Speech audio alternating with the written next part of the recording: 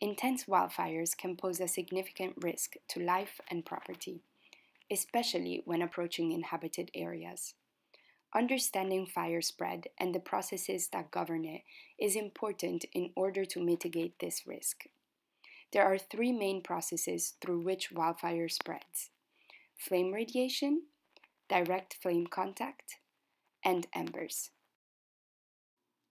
Embers, also known as firebrands, are wind-driven particles of burning fuel. Embers are an especially important and challenging mode of wildfire spread to mitigate. As shown in this photo, wildfires can produce huge numbers of embers, which can in turn ignite fires as far as kilometers away from their origin. In this video, we will follow one wildfire ember and try and summarize some of the many complex factors that affect its journey and its impact.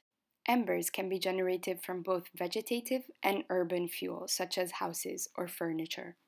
As fire burns these fuels, it disintegrates their original structure, and the fire-induced plume can break off small particles which continue burning independently. The type of fuel, the conditions of fuel, the fire conditions, and the surrounding environment can all impact the number, shape, and size of embers generated. Researchers have observed and modeled embers as having cylindrical, spherical, or disc shape. Once the ember is lofted by the fire plume, it begins its wind-driven transport. Different forces act on the ember particle and influence its trajectory. These forces are affected by the wind speed and direction, and also by the shape and size of the ember, as well as the type of combustion it is experiencing. If the ember ignites the fuel it lands on, it has successfully spread the fire.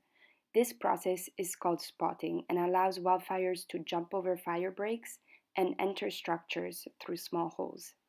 Remember that wildfires produce many embers, which can ignite numerous spot fires simultaneously.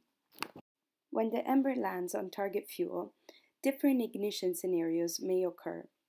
The ember may ignite the target fuel with flaming combustion. It could also ignite it with glowing or smoldering combustion without any flames. In this case, the combustion can transition to flaming after some time. It's also possible that the ember doesn't ignite the fuel it lands on. What will happen will depend on the conditions of the ember, for example, how hot or how large it is, the condition of the target fuel, like how wet it is, and the conditions of the surrounding environment.